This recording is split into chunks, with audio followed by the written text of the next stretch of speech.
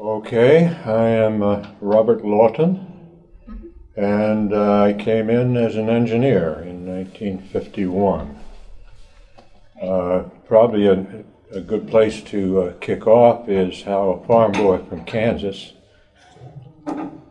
ends up at RCA Corporation, which at that time was Radio Corporation of America still. I grew up on a farm in Kansas, of course, kind of expecting to be a farmer. We all did. We all took vocational agriculture in high school. All 4 years of my high school were war years, 1941 to 1945.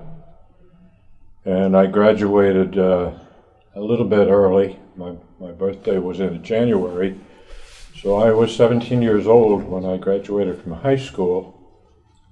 And so now the war was still on. The probability of a draft was staring me in the face. And in August, when the war was over, I was up in Nebraska cutting wheat. And I came back, and I happened to be at a small college in Kansas on a church retreat, and was offered a scholarship to start college. I had sort of thought about engineering, but not electronics by any means. And so I went ahead and took the scholarship. Went one semester, and the draft indeed was staring me in the face. A couple of us did not, as farm boys, we didn't want to wallow in the mud in the Army, so we joined the Navy. And the war was over, but so they shipped us to Guam, and all the Seabees were coming back to take care of the infrastructure that had been during the war. And so they pulled us out of the regular Navy, and I became a power lineman in the U.S. Navy. Rather unusual. But a couple of us did not want to spend time in the beer garden, which they had just opened up with the war open. We still had many Japanese prisoners on the island, and the Marines were coming back from China through Guam. And so I spent a lot of time in the library. And in reading, got intrigued by electronics. My father happened, though he farmed, also was a licensed electrician, so I had a little bit of knowledge. That's how I ended up in the power lineman business. But it looked to me like electronics was an intriguing place to go. So when I came back, I had one more semester of college and went to Kansas State and got a degree in electronic engineering. Well, upon graduation, there were several offers. I could have gone to Boeing locally. They had a plant in Wichita. Or Philco or RCA Corporation, or Radio Corporation of America, and I chose Radio Corporation. Well, arriving here is something of a shock for somebody from Kansas. I'd never been involved in manufacturing, industry of any kind. RCA, I think there were 350 some of us who arrived at RCA in 1951. Went on a rotation program, scientific instruments, the electron microscope was being worked on then, pretty much fully developed, and I was working on some additional things that they were going to do, gas detection, design of transformers. I remember slaving in one building in 100-degree heat. There was no air conditioning in any of the engineering except for speaker design. And the radar operation for RCA was in 53 building out on River Road. Harry Weeds was a Kansas State graduate, so he called me in and we discussed the campus and so on. And another one at Harrison, the tube department. The fellow I roomed with up there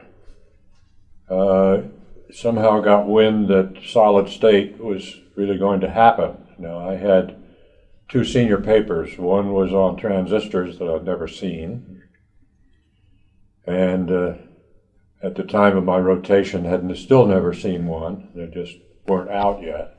The other was on RCA's color television. But so anyway, I finished the Harrison rotation and was assigned to a facility that I had not had a rotation in, which was, don't remember what it was called at that time, but it was radio communications. They were doing the PRC series of military radios, backpack radios, and power amplifiers and what have you. And the first job I worked on was a version of LORAN for Navy ships. RCA had developed a LORAN for aircraft, and this was a derivation of that, and got involved in RF design. Again, no exposure to any of this prior to coming to RCA, and still something of a culture shock. Then I worked on a vehicular power supply, a 12-volt power supply for a Jeep. I guess they were 6-volt at that point, which used vibrators, mechanical transformations, and had a power amplifier so that you could put a speaker on these PRC backpacks. So you just plugged it in. It sat on the shelf of a Jeep. And so that was the second job I'd worked on. I guess I did all right with them, because the next one was a SHORAN, which is sort of a portable version, a tactical version of LORAN. Mm-hmm. You could set up the transmitters, and what we were building was the transmitters. I was reporting to a gentleman by the name of Jay Ayers, who mentored many of us. And his background was high power amplifiers. And so they apparently had some confidence in me, because that was the first project that I did. Mm-hmm. I can remember that it was a successful one. But I can remember we had waterproof cases that we put these transmitters in, and I remember being in the thermal vacuum chamber, and the pressure release valve didn't release, and so it was starting to blow up. You encounter those in engineering. And now, as a power amplifier operation, we got involved in something called tropospheric scatter. It is a beyond the horizon transmission method that uses turbulence in the troposphere to reflect down some part of the power that you transmit up there. So for several years, we were involved in tropospheric scatter programs. I wrote several articles for RCA Engineering and what have you on tropospheric scatter. And so we installed those in what was called the gap fillers in Labrador and across the top of Canada to transmit signals between the various radar stations that we were putting in up there. Several of us made trips to Labrador and Iceland. The big ones were in Iceland. I didn't make that one, but I did have Labrador. I recall we had service company people to do the civil engineering work in siting these things. remember being in the northernmost, it wasn't quite the Frobisher, but it was northern Labrador. And the service company people had forgot to bring a prism because the Polaris is almost directly overhead, and you couldn't see through the telescope to spot the North Star. So that got me involved in the tropospheric scatter business. And we eventually, not in my group, but in another group, developed TRC 97 series of equipments, which is a tactical tropospheric scatter system. I have to refer to some of my notes on just when that was. Oh, that's okay. But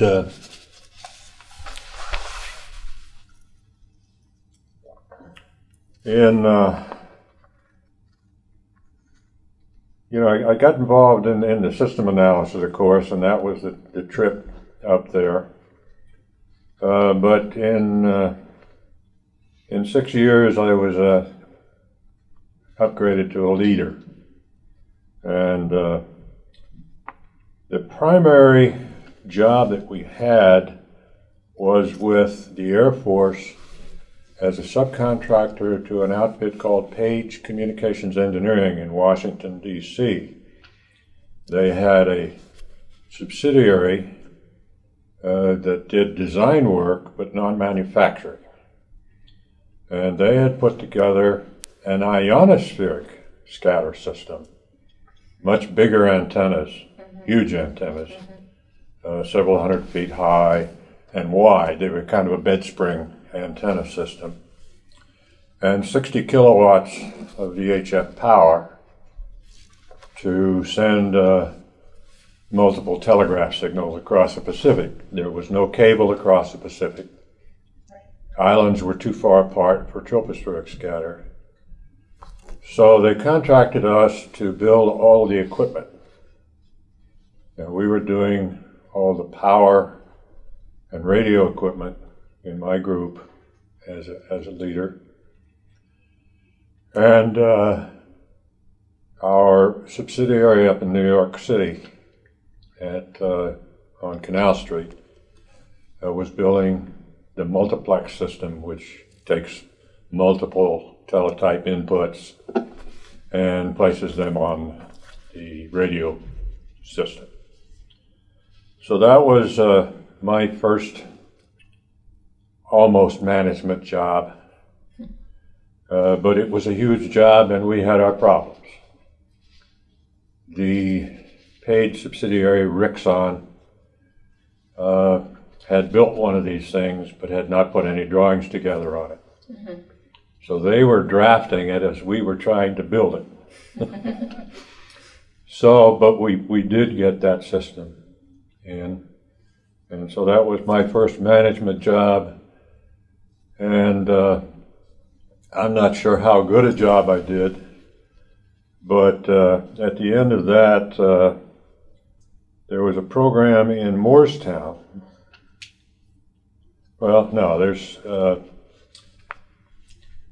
I ask you a quick question about your early period before you became a leader? Was there a mentor or somebody who really directed you? As I say, Jay Ayers was a mentor to many of us.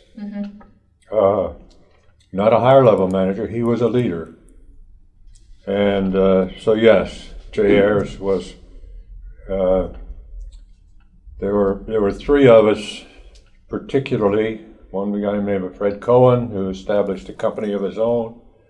Weston Clements, who worked with me all those years as a system engineer. We were mentored by Jay. And within 2 years, and the Peter Principle set in, I was a manager, section manager. Now, our problem was that we had a job in production that wasn't ready for production. So it kind of established me as a troubleshooter, if you will, even though I was a manager. And It took us several years to get those programs on track. The programs were called GKA-5, which was a UHF ground transmitter, and the TKA-2, which was another UHF system. And we had to shut down production. So, you know, it's one of these things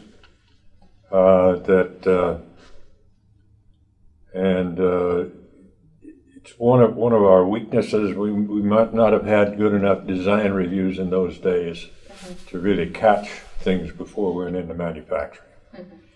We did square them away, and long about then we established a manufacturing facility in Cambridge, Ohio. Actually thought about transferring out there, being a farm boy, and Ohio's closer to home. A bit more rural, but decided against it and stayed with the job. Now, once we got that squared away, and we actually manufactured several hundred of these things, both in 54 building, which was again at River Road, but across the street from where radar was. And of course, by then, Morristown had been built, and they were building radar then in Morristown. I ended up in Morristown on a special assignment on what was called the AADS 70, the AD 70, which became the SAM-D program and the Patriot missile program. Now, we lost that proposal, and we really didn't give it enough communications flavor to win. Now, we also had Beach Aircraft as the missile supplier, and so Raytheon won that job, but that was a special assignment for me. And when I came back, I took a downgrade. We all have our ups and downs. Yeah. But I got an increase in salary, which was puzzling to me. And I decided that perhaps I needed a different approach to my engineering management. So I had this job as an engineering leader, and I took the basic philosophy that I was the guy running it, not my boss. And he and I did get into some conflict along the way, but it was for a ground demodulation system for the video that was coming back from the lunar orbiter. We were just exploring the moon at that point. The satellite was orbiting and sending a signal back. What I did do was do my own analyses and not just follow the specifications that came down from the prime contractor, which was Heightstown, and that plant had then been built. And they were basically my customer for this device, and discovered that the signal-to-noise ratio that they were specifying was a full 10 to 1 off. It wouldn't work. So I immediately went to my systems group, which was and they provided a guy to confirm my analysis and give me some input on what hardware changes had to be made, and proceeded to make them. Well, that didn't sit well with my manager again. However, in fact, I had a meeting with the chief engineer along with him on that subject. However, the Astro people, I don't remember whether they were called Astro at that time, but they were our satellite people, did agree with me, and all was well. And we did build about 20 of those things. I still have someplace in my possession a copy of the lunar surface that was sent back through those systems. So that, well, along about that same time, we were doing some Minuteman work. And at the end of that point, a fellow named Gene Kalkman was a section manager and was trying to talk me into getting back into the section manager. Mm-hmm. Hadn't done too well before. Mm-hmm. And after several weeks of expressing my reluctance, I did take him on again as a section manager. Now, what I picked up as a section manager was something called a microwave and missile control systems engineering activity. Now, they had a microwave system called the GRC-50. I had not been involved in the design, but they were responsible for following all the manufacturing and so on. And also some other microwave equipment. And we on IR&D program, we're building a frequency division frequency division multiplexer. Now that takes voice signals and combines them as analog into a single stream that can be modulated on the radios. Now it never, we achieved all of our objectives, but we were transitioning into digital. So we were too late with the product. Another failure. I won't attribute it to me, but our section manager seemed to think it was still good. And at that point, the Track 97, which is the troposcatter unit that was developed by another group, Walter Connor ran that group and did the original designs, was in production. And so we followed that production plus the GRC-50 production. There were always things cropping up, and everybody wanted an immediate fix.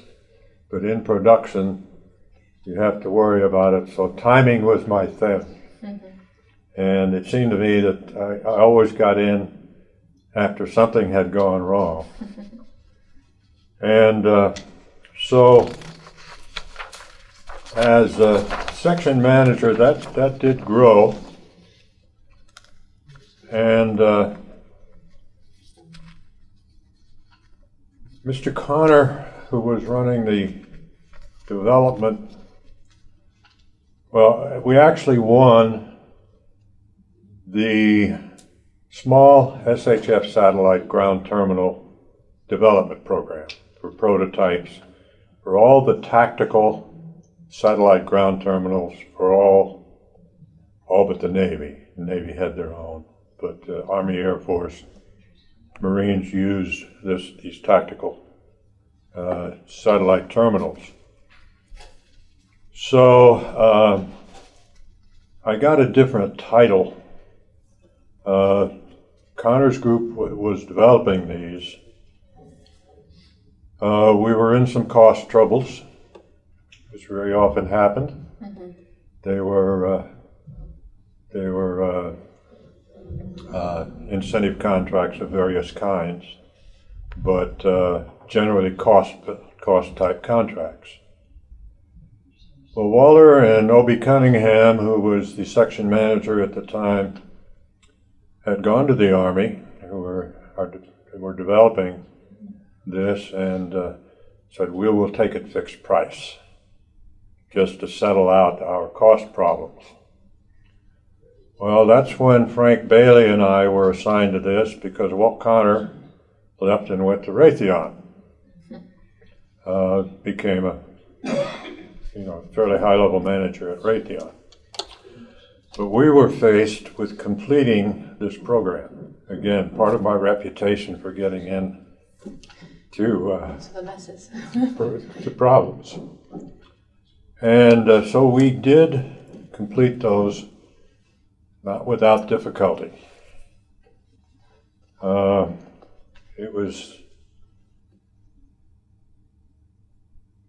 We then did the proposal to produce, to design final product. Those were all prototype products. And there were a number of them. There was a Jeep mounted. There was a small truck mounted. There was a large truck mounted. There was an aircraft one. There was a backpack that you could pack in. And so we did finally complete those, not without problems. Now, that work was being done on Route 130 in a separate leased building. So we did win that production proposal. So I had a pretty good grounding in the satellite ground terminal area. And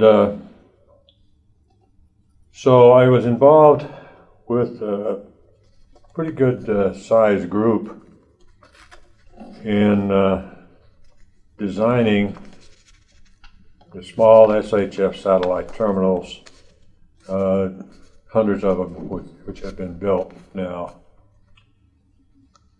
And went through all the qualification testing. We did a satellite test, a helicopter lift test on one of our terminals. And the guys somehow mixed up the harness that we used to lift, and we dropped one from about 50 or 60 feet. So engineering does have its problems. I can remember going through the insurance aspects of that. But everything survived except the carriage, the wheels and trailer that the thing was on. And we did produce a number of those.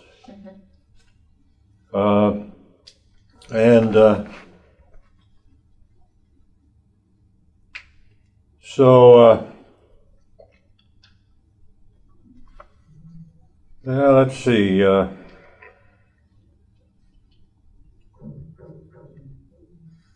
We also did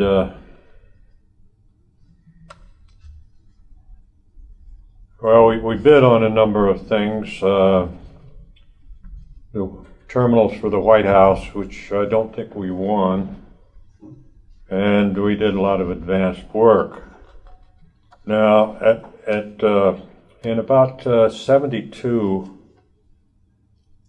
I got redesignated from just the satellite area to a broader radio frequency area that we chose to call transmission equipment engineering. And there we picked up the follow of a number of programs, including the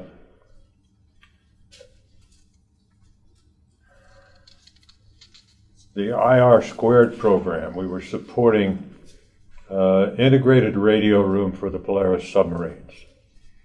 Now, that was people from my group. I did not supervise any of that work per se, but they were part of a huge team, and I'm sure some of the other interviewees will have descriptions of the integrated radio room and taking existing equipment, supplying new equipment where necessary to integrate this complete submarine communications room. Now, did you like doing that higher level supervising, or do you like being on the ground and getting your hands dirty? I'm a hands-off type. Yeah. And so we had, you know, a number of those things. So I had the entire RF group in surface communications. There was a separate airborne operation. And along about that time, the chief engineer, who I think was Don Parker at that point, concluded we would combine those two operations. Now, the leader of the aviation group was a specialist in optical disc recording, and about that time RCA got involved out in Indianapolis in the video discs. So he chose to go with that operation to Indianapolis. And the chief engineer, in his wisdom, provided, you know, put all of that under my purveyance, which involved P3C radio rooms, which had been developed previously, but which was still in production, and created its series of problems. And a number of other programs that were in the radio area. So I ended up with, as manager of all of the radio frequency group in Camden.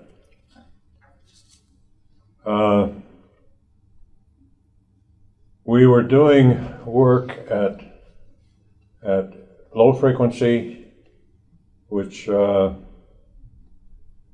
what was it called? I don't recall what it was called, but it was a huge emergency communications operation that we were supporting. HF, we were doing advanced work in HF, and a consultant had been brought in, Dr. Rohde. He was a son of the founder of Rohde and Schwartz over in Germany.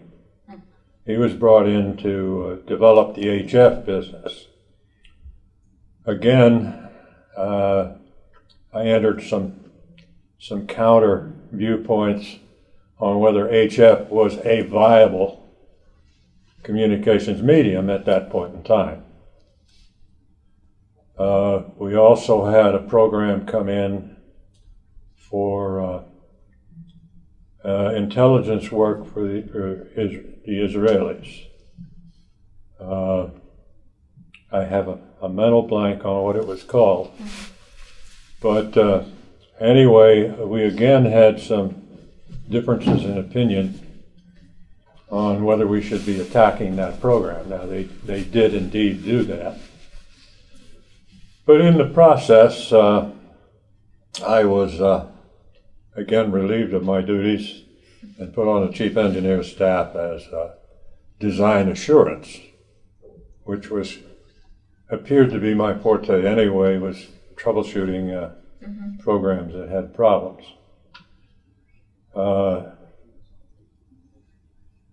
I spent several years in that job, and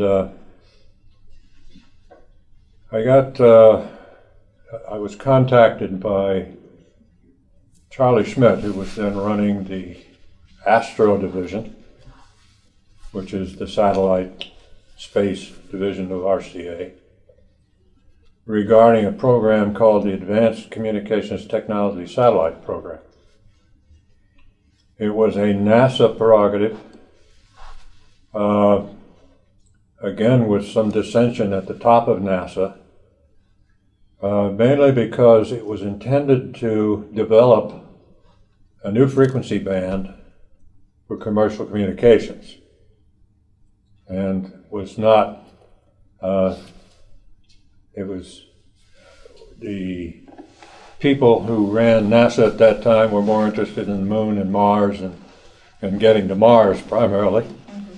Before we were done with that program, Dan Golden from TRW took over NASA, and he definitely wanted everything going to Mars. So that's where we stand today. Did you work a lot with the government? Yeah. How was that relationship? Actually, with the people who count, who were the people at Lewis Research Center, which is now Glenn Research out in Cleveland, was excellent. Mm-hmm. So anyway,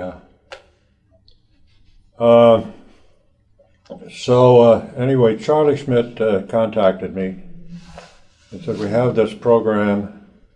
It's been kicking around now for a couple of years in Congress. Congress wants it. NASA leadership does not.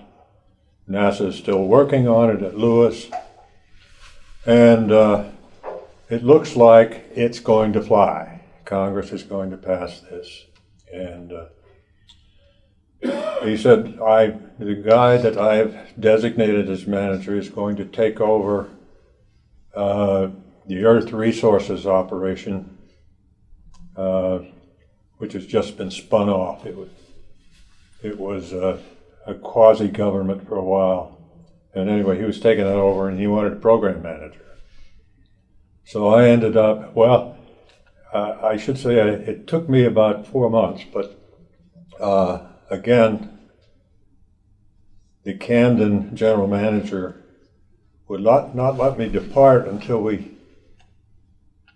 solved another production problem, which was phase noise in our small satellite terminals. And so I reverted to engineering at that point, and between Don Bassard and I, we discovered that a change had been made in a very critical part of the small terminal, which was the controlled crystal oscillator that controls all the frequencies in the system. Someone had changed a steel case to a brass case, and we had magnetic coupling into it. So having solved that problem, I was finally allowed to go take over the AX program. And it too was one of these programs that has, so we spent a lot of time with money, and a lot of time with technical requirements, and it was a turnkey program with both the space and ground segments and all the software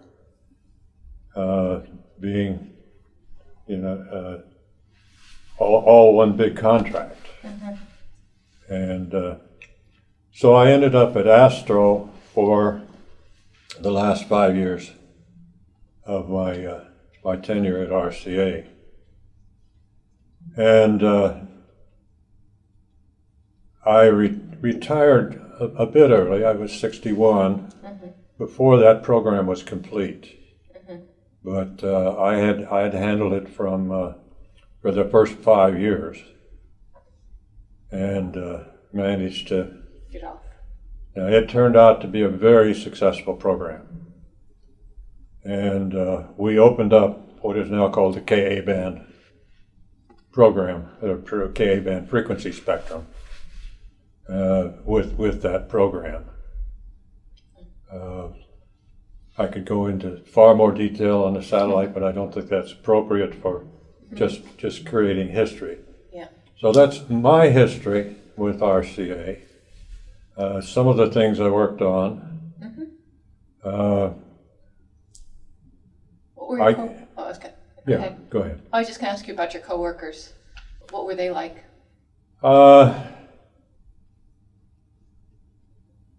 Most of them, well, let's say nearly all of them, were great.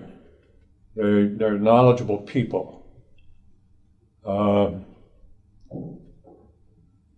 Now, during my tenure, I think the company changed character.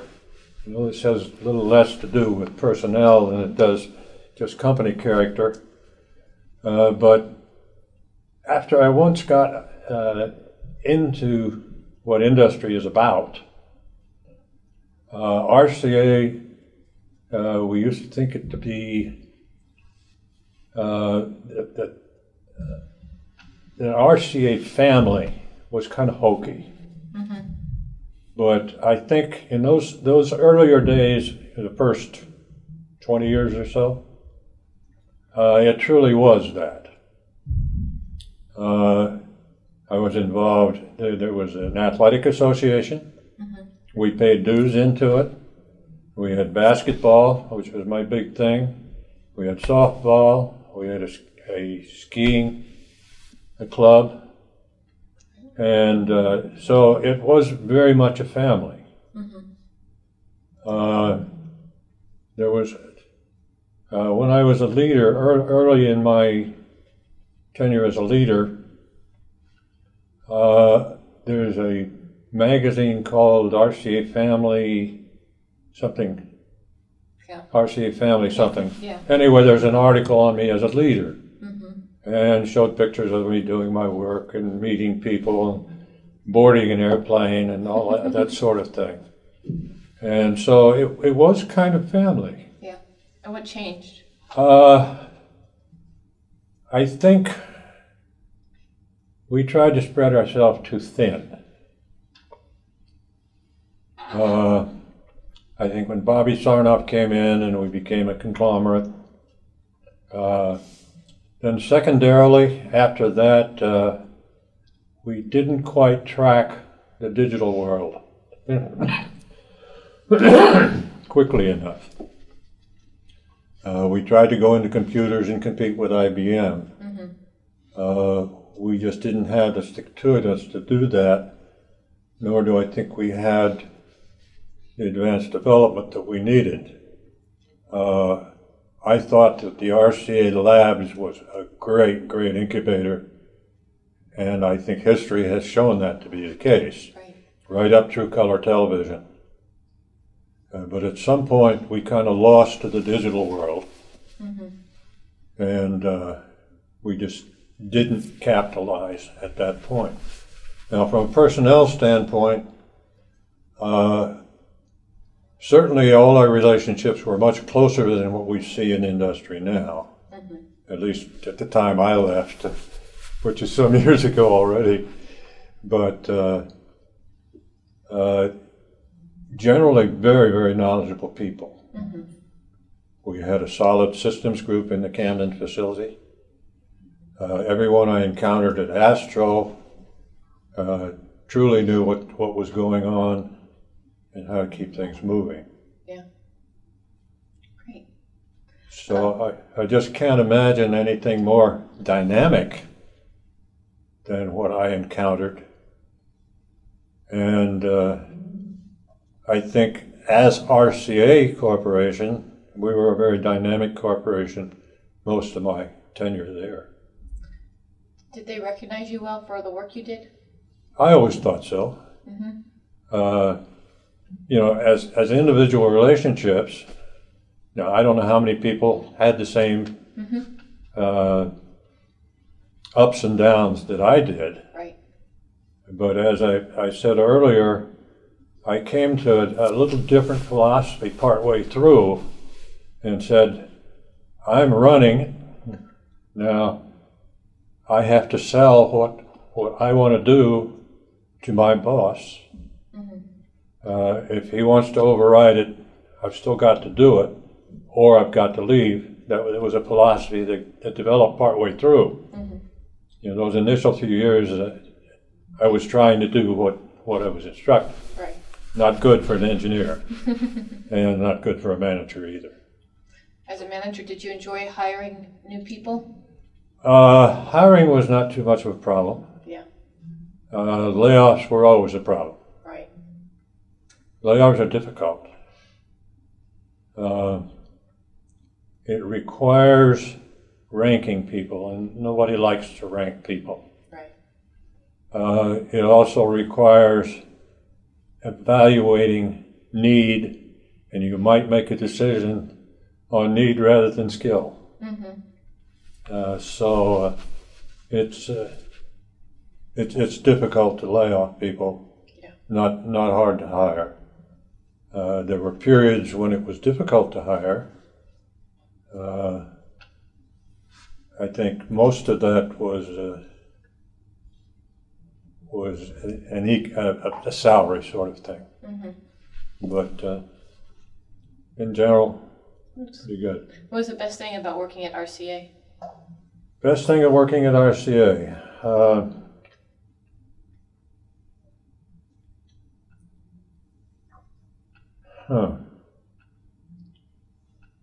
I suppose the personnel I was with. Again, skill level, partial family atmosphere. I think that's the best part of working there rather than someplace else. Great. At various times I would take a look elsewhere, and I didn't find an environment that I liked better. Great. What was the worst thing about working at RCA?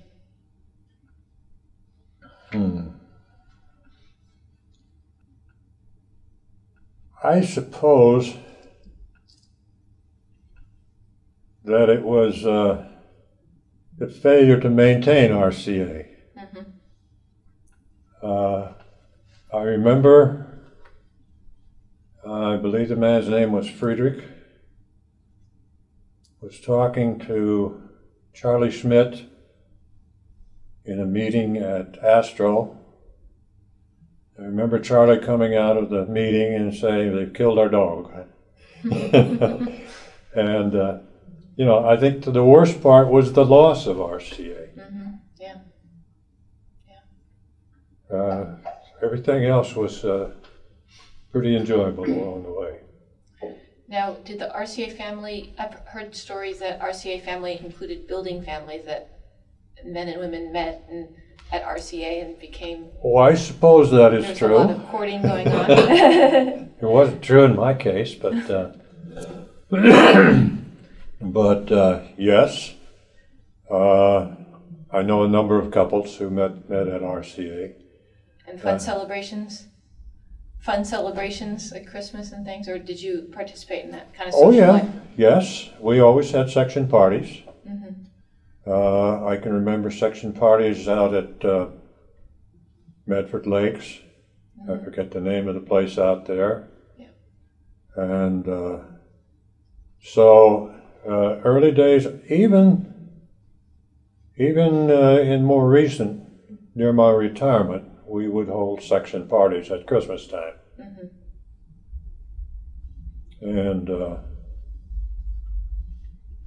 And retirement parties were quite elaborate. Yeah.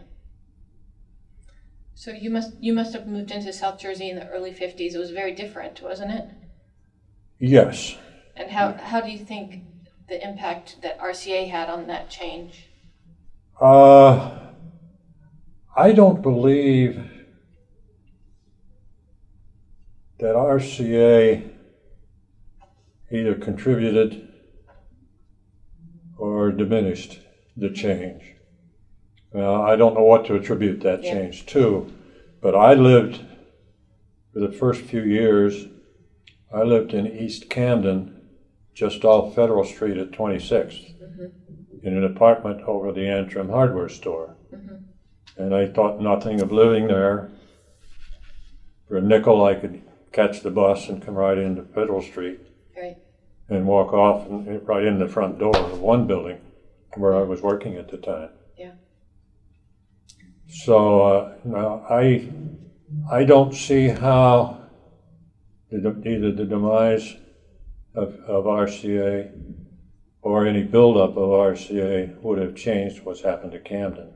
When you lived with your family, were there a lot of other RCA employees living nearby you? Well, you know, I moved from there to Gloucester Township.